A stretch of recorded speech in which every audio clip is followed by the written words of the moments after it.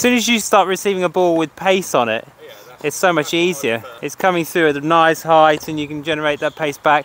When it's up there and you have to try and like catch it at the right height and generate your own power, yeah, it's difficult.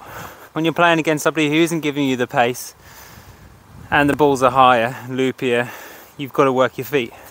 Maybe you dropped your confidence early in the match and you started pushing the ball, just try and push it in. When you push that ball in and you don't finish it off, you lose all the topspin on the shot.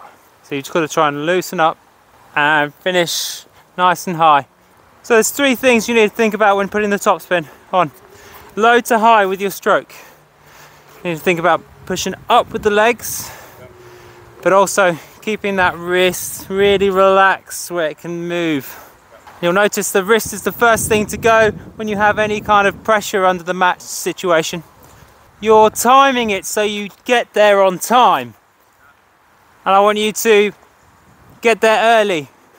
So get there early, give yourself time when you get there.